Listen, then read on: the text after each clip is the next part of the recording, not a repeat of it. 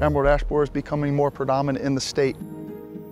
Wisconsin has a tremendous amount of ash trees in the state. I think the estimates are over 700 million ash trees here in Wisconsin. Consequently, we have a lot to lose. From a management perspective, we had some really good information so that we could implement some strategies right away.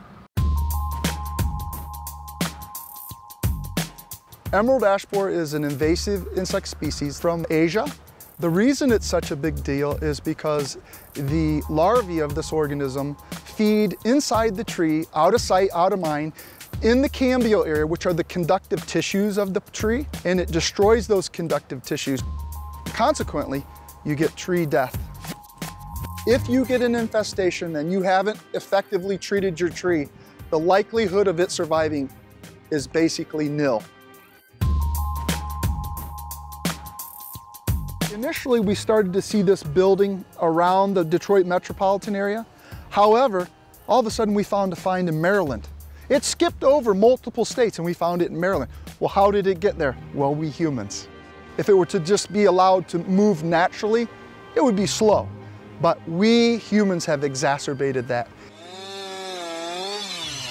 The movement through things like infested firewood, that is a serious threat.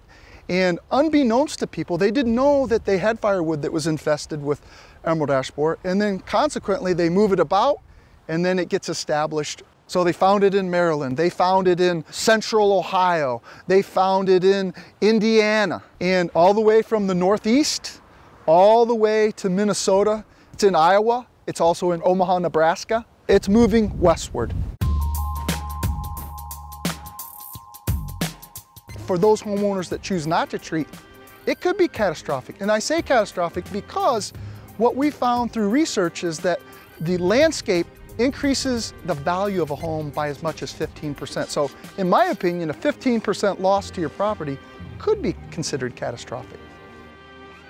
If you know emerald ash borers in your area or in proximity to your property, it would be most advantageous to consider starting to treat for emerald ash borer.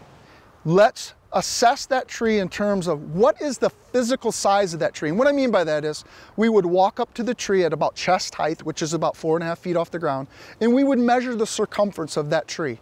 If that tree had a circumference of, let's just say, right around the neighborhood of 32 to 35 inches diameter at breast height, I would probably be inclined to have them hire a professional so that they could have a professional treatment applied to that tree.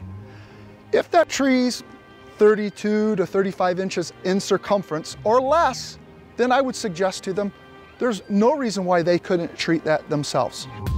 You go out to the garden center, make a purchase of the insecticide, read and follow the label directions, and apply it appropriately. If you choose to treat your ash trees, you can certainly increase the probability or likelihood of survival by as much as 90 to 95%.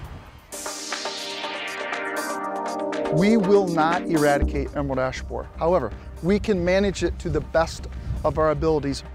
We can protect our ash trees and save them through treatments that we've determined to be effective. And if I can get the word out to enough people, that's the key to success.